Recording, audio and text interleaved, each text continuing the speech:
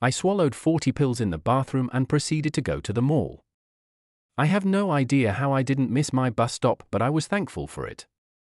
I started hearing what sounded like walkie-talkies, and I tried my best to understand what they were saying but couldn't.